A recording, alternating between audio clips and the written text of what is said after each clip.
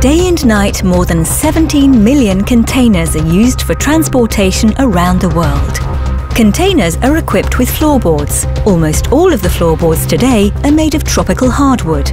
Unless the hardwood comes from certified responsible forestry, there is a risk that it comes from illegally logged rainforests in developing countries.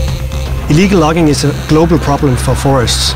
It affects the forest itself by cutting the trees in a way where the forest cannot regenerate itself.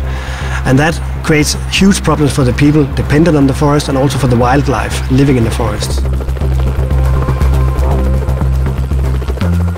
Maersk Line is the first shipping company in the world to announce a new procurement policy for container floorboards.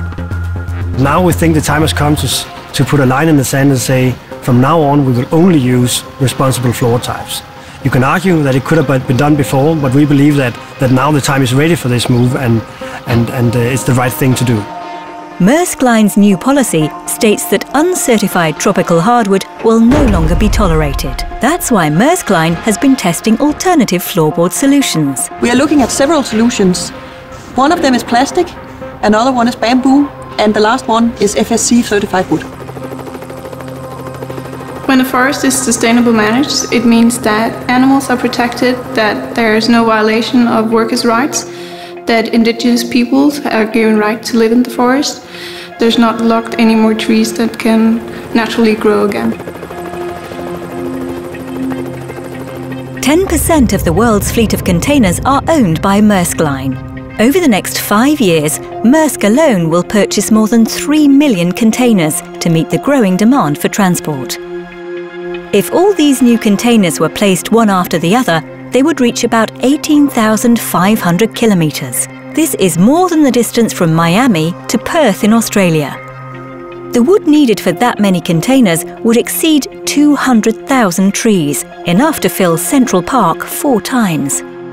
But finding the right material has proved to be a demanding task, and so far the research has taken more than 3 years. One of the challenges for the bamboo, it was not flexible enough, so it cracked when we made our floor tests.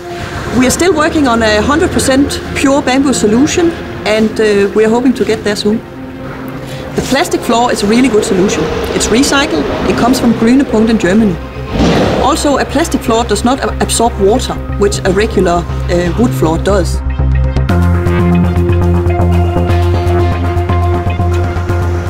With the size of Maersk Line and the number of containers that we buy every year, it's certainly something we need to do. But furthermore, because of our size, we can also influence the overall market. And this we find very exciting to really use our purchasing power, not just to change our own activities, but also to inspire for change more overall in the industry.